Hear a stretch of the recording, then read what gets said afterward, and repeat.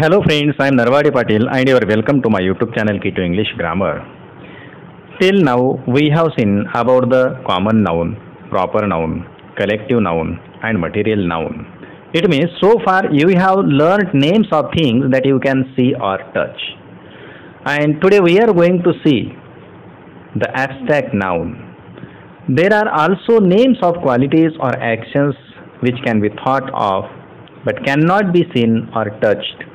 Such names are called abstract nouns. Let us see today what is the abstract noun. Let's see the definition.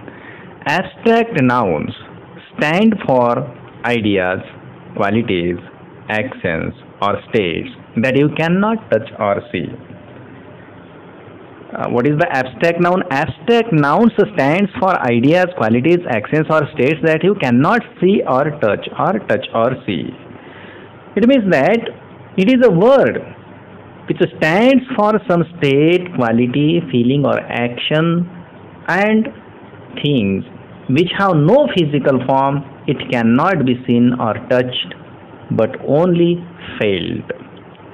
Let us see some of the examples. How are the abstract nouns?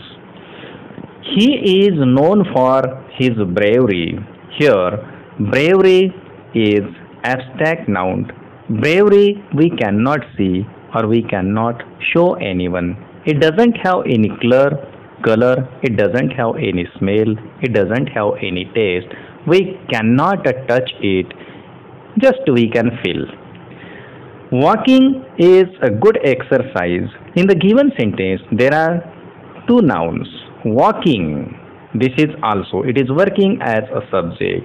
This is also abstract noun. And exercise is also abstract noun. Let us see the third sentence. Childhood is without worries. In the given sentence, there are two abstract nouns. Childhood, from child, it has become childhood. Child is a common noun. Childhood is abstract noun. Without worries, worries is also abstract noun. A thing of beauty is a joy forever. Here, two abstract nouns are given. A thing of beauty, this is abstract noun and is a joy forever. Joy is also abstract noun. It means that we see all the underlined words in the above sentences are names of actions, qualities or states. Such words which name actions or qualities which can be thought of but cannot be seen or touched are called abstract nouns. Let us see some examples of abstract nouns. Already we have seen abstract nouns stand for ideas, qualities, actions or states. Then what are the qualities? Qualities means in Marathi we say gunavishesh. What is the quality? Let us see some abstract nouns indicating quality. Honesty, kindness, darkness, whiteness, hardness, brightness, goodness, blackness, bravery, beauty, wisdom, sweetness, happiness, greatness, height, joy, idleness, softness, strength, loyalty, laziness. These are some of the abstract nouns indicating quality. Let us see some of the abstract nouns indicating action. Laughter. From laugh it becomes laughter. Theft. From thief it becomes theft.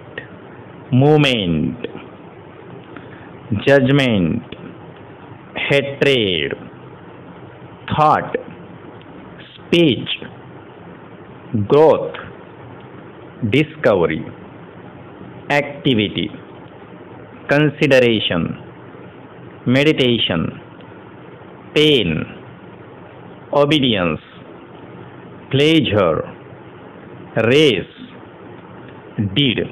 These are some of the abstract nouns, and these nouns are called, these indicates the action. Let us see the abstract nouns that indicate state. Childhood, boyhood, youth, poverty, motherhood, fatherhood, birth, death, adulthood, independence, illness, imprisonment, madness, sadness, sleep, infancy, slavery, starvation, friendship, death, height. These are the abstract nouns which show the states. And abstract nouns can be formed from adjectives, verbs, and common nouns. Let us see some of the examples of each. Abstract nouns from adjective. Innocent is adjective and innocence is abstract noun. Kind is adjective. Kindness is abstract noun. Popular is adjective. Popularity is abstract noun. Quick is adjective. Quickness is abstract noun. In this way, hundreds of nouns are made from adjectives. Just we have seen some only. Now let us see abstract nouns from verb.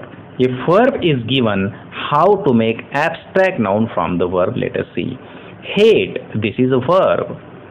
Hatred, abstract noun. Free, verb.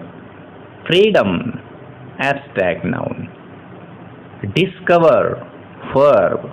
Discovery, abstract noun. Occupy, verb. Occupation, abstract noun. And let us see abstract nouns from common noun. From the common noun, we can make abstract noun. For example, man, this is a common noun. Manhood, this is abstract noun. Friend, this is a common noun. Friendship, this is abstract noun. Agent, this is common noun. Agency, this is abstract noun. Guide, this is common noun. Guidance, this is abstract noun.